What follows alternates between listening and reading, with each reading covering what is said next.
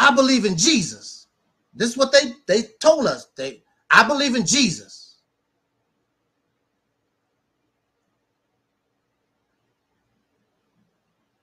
How did Jesus behave? They talked about Jesus and they planned the murder of Jesus. And to my knowledge, out of all that hate they put on Jesus Christ, he only lost his cool, I believe, one time, I believe, when they were gambling in the holy place, I believe. They was gambling and selling drugs or whatever in the holy place. And Jesus was like, hey, what the hell y'all think y'all doing up in here? Jesus went up in there, got the whooping ass, I believe. I think that's how the story goes. It was a bunch of crap. That's the only time Jesus that I remember lost his cool. But Jesus, and the theme of Christianity is peace and love. So you had people planning the death of Jesus, and Jesus still loved them. There were those who make a mock of Jesus, that shown their hate toward Jesus, and he only respond in peace and love. This is the theme of Christianity. And so those who hate Jesus, and Jesus didn't do a damn thing to them, they began to crucify Jesus, and they put Jesus on the cross.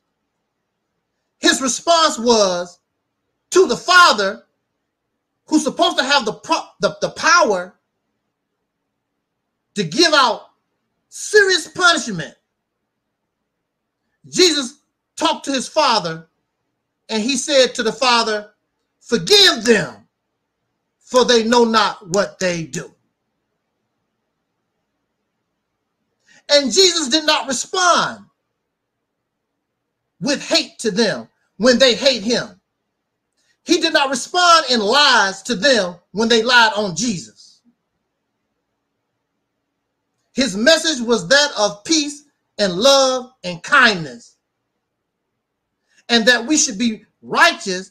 And he was an example of being a righteous person so that we can go to heaven and sit in peace forever with the Father. Now, when we look at this person or many others, do they carry themselves in the manner of Jesus?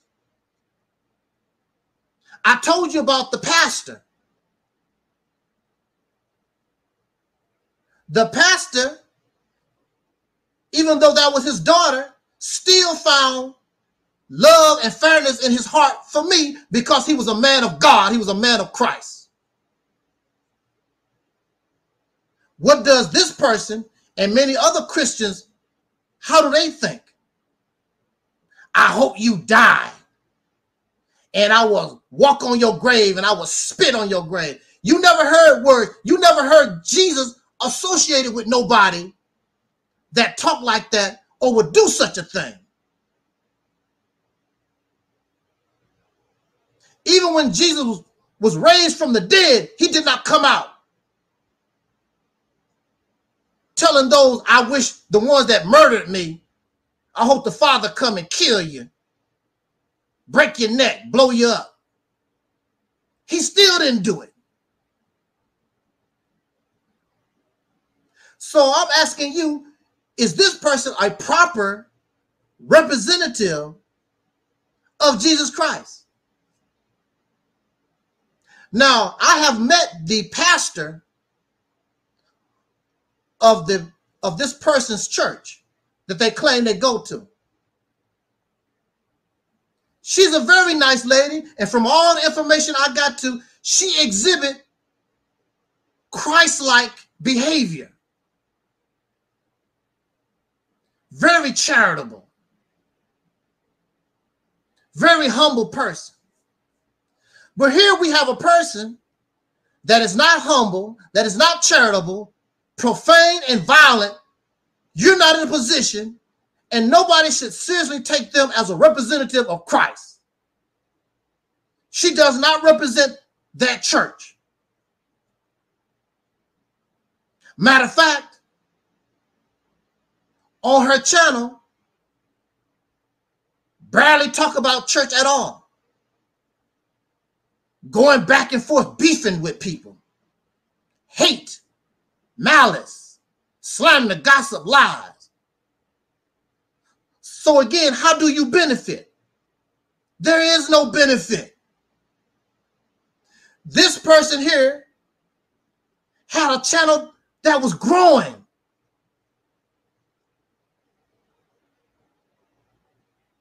And they destroyed themselves because they did not take the advice of the Bible. They did not take in consideration the example of Jesus. They have demons. They have mental issues within themselves they don't want to deal with.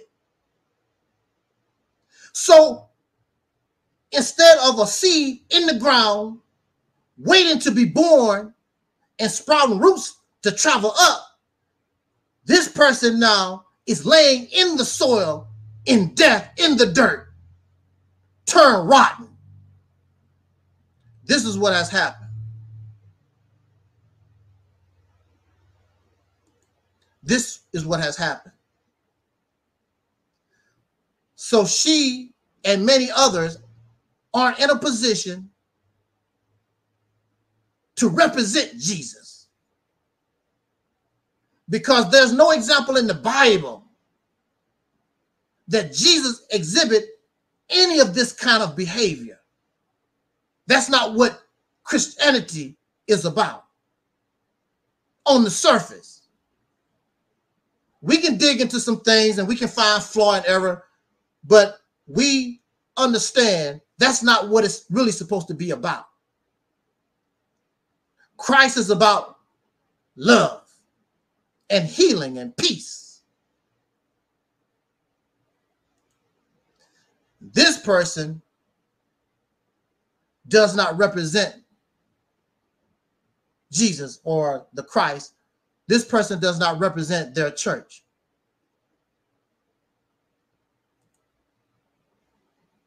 So we go from here, we go from Christianity to Islam. I'm a follower of the Honorable Elijah Muhammad. Now, mind you, I have been a Christian. Mind you, I also have been a follower of the Honorable Elijah Muhammad.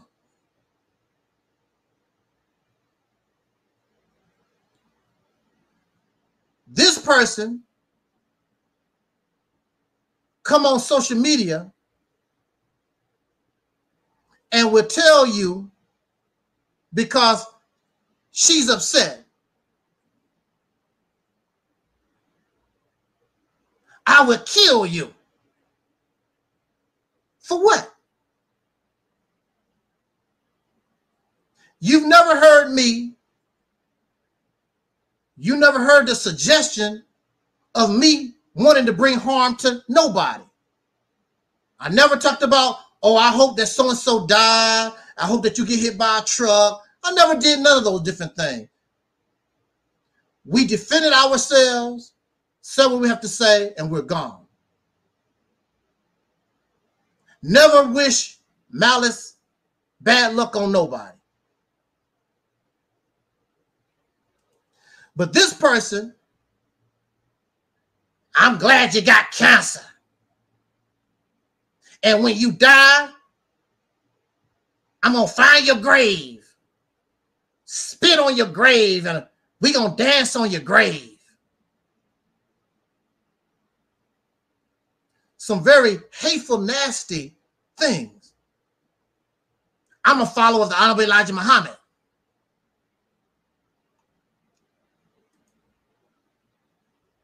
Sister Ann said, one of them even said, they are praying you die soon.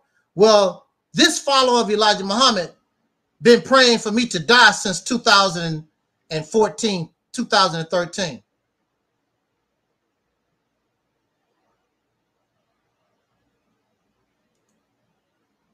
I'm a follower of the Honorable Elijah Muhammad. So she is representing the teachings of the Honorable Elijah Muhammad.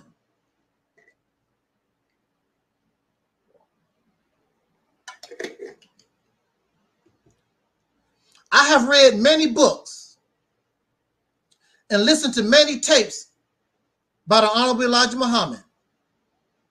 I was introduced to the teachings of the Honorable Elijah Muhammad when I was about 7 or 8 years old. I have all the books, a lot of the lessons from Elijah Muhammad. I never heard him talk like that. And I'm very sure, even in his lifetime, there were those who talked bad about Elijah Muhammad, and some of the followers got upset, and they went out and committed murder. But Elijah Muhammad never said nothing bad about those people. Elijah Muhammad said, flee and take refuge in Allah. Follow me so I can take us to heaven at once. Now, I know that Malcolm X called our people, some of our people, Uncle Toms and house niggas and Sambos and stuff like that. Malcolm X did. But correct me if I'm wrong. But to my knowledge, Elijah Muhammad himself, I never read where he called our people coons and Sambos and Uncle Tom house niggas and stuff like that. I never heard him wish death. Now, the only thing he did, like most religious people would do, they would tell us of our punishment if we disobey God. He did do that. There's a hell, there's a punishment for us, consequences of our actions. He did do that. I never heard Elijah Muhammad teach and say, I hope Dr. King die. That coon. I hope Dr. King die and I'll go there, send one of my followers to spit on his grave. I never heard that type of talk from Elijah Muhammad. Again, we can go back and we can find little things, flaws and errors in people and the teachings. But on the surface,